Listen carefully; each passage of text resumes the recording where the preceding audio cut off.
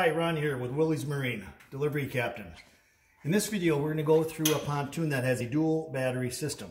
The do's and don'ts when you have a dual battery system. As you can see, this pontoon has a dual battery system, along with a switch. The switch has an off position, an on position, and a combination position. When you first get into your boat, you want to make sure that your battery is going to be turned on. With that battery in the on position, all the power will be running off your main first battery. Your second battery will be connected to a cable, and this battery will be communicating to this battery, making sure that it's still going to be charged, and the motor will be charging both batteries at the same time. With this on, you come off the lake, you get off the pontoon, let's say you forget to leave your depth finder on. You come out the next day to start your pontoon, and it doesn't start.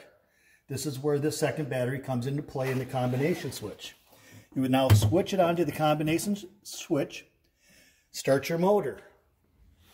The motor should start because this is the backup battery that's still charged and that's not been drawing because you only kept it on this one on position.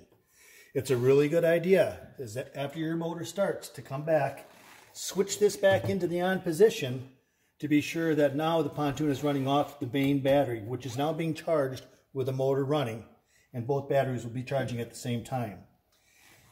If you forget to do this, and again come in off the lake, and again forget to do this, if something happened is learned or turned on and left on overnight, you come out, start it the next morning, both batteries could be drained. So again, this battery is your main battery that's operating everything. This is a standby, this is the backup. Nice to know, because sometimes when we get off the lake, we don't always forget to remember to turn things off. Thank you much, and enjoy the water.